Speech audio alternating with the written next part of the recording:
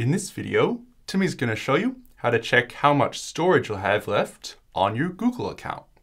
With a free Google account, Google gives you 15 gigabytes of cloud storage that you can use across Google Drive, Gmail, Google Photos, and every other Google service you might use. And if you want to check how much storage you have left and what's taking up all that storage, in this video, Timmy's going to show you how it's done. There are actually a few different places where you can see how much storage you have left in your account, but the best way is to go to one.google.com, spelled out ONE/storage, and you'll be able to click a link in the description so you don't actually have to type that. And now you'll be taken to this dashboard here where it shows you basically everything there is to know about your Google account storage. So if we scroll down here, we can see on this account, Timmy's currently using 7.71 out of 15 gigabytes. So Timmy's allowed to use 15 gigabytes with a free account, and Timmy's currently using 7.7 of those 15 gigabytes. So if you do the math, that means Timmy has about 7 gigabytes left. So Timmy doesn't really have to worry yet. Timmy has quite a bit of spare space. So if you just wanted to see how much account space you have left, you're basically done now. You now know how much you have. But if you scroll down here, you can also see how much space each individual thing is taking up. So if you're curious what's actually using that space, you can take a look here. As we can see here, we have Google Drive. So any file on Google Drive, all of those files are collectively taking up 5.37 gigabytes out of the 7 gigabytes that Timmy's using. So Google Drive is actually taking up most of Timmy's storage here. But we also have Gmail taking up 0.22 of a gigabyte. So not very much, but all of those emails in Gmail are taking up some space.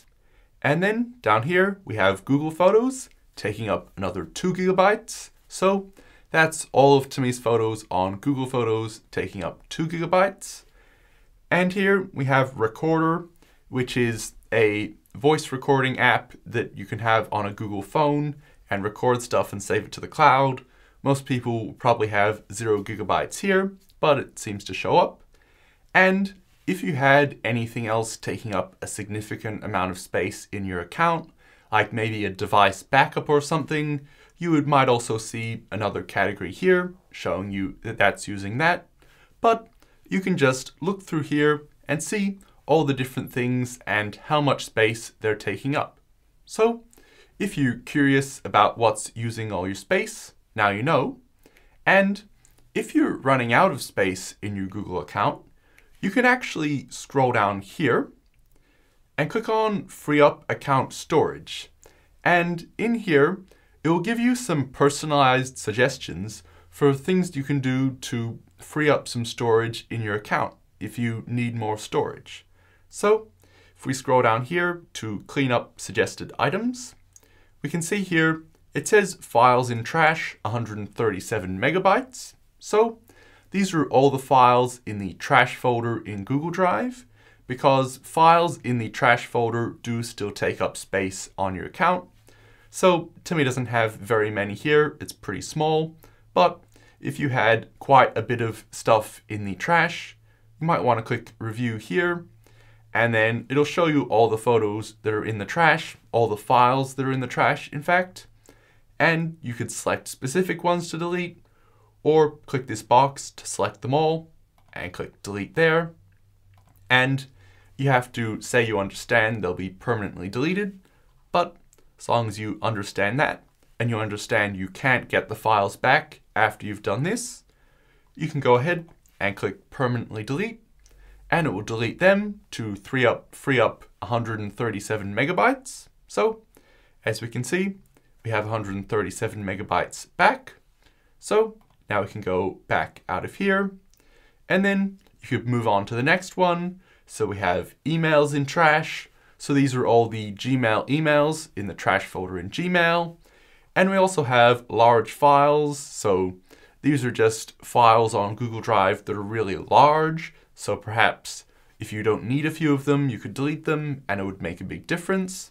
So you can just go through all these suggestions and hopefully free up quite a bit of space by clearing out some stuff like that. And just keep in mind, this number up here doesn't update immediately. You might want to give it half an hour or so to really see any change. And if you've deleted a lot of files, you might even want to wait several hours to give it time to calculate. It can be quite slow at times, but then you'll refresh the page and hopefully you'll see you're using a little bit less storage. So that can be good, and hopefully you can just free up space and then you can go on using your account like normal. But alternatively, if there's nothing you wanted to delete, or you've deleted a few things but it hasn't really made much impact, the other option would be to sign up for a paid account. You can actually get an extra 100 gigabytes of storage for really cheap, next to nothing, and that will give you a lot more storage space. When you're in this dashboard here, there'll usually be a button here you can click, trying to give you an offer to entice you to sign up. So you could click that and go and sign up to a larger plan like that if you really needed to. But that's all there is to this video. So hopefully you found it helpful. And if Google Photos is taking up a lot of your storage, you might want to consider compressing all of the photos in Google Photos to reduce the size of them without deleting anything. And Timmy shows you how to do that in this video here.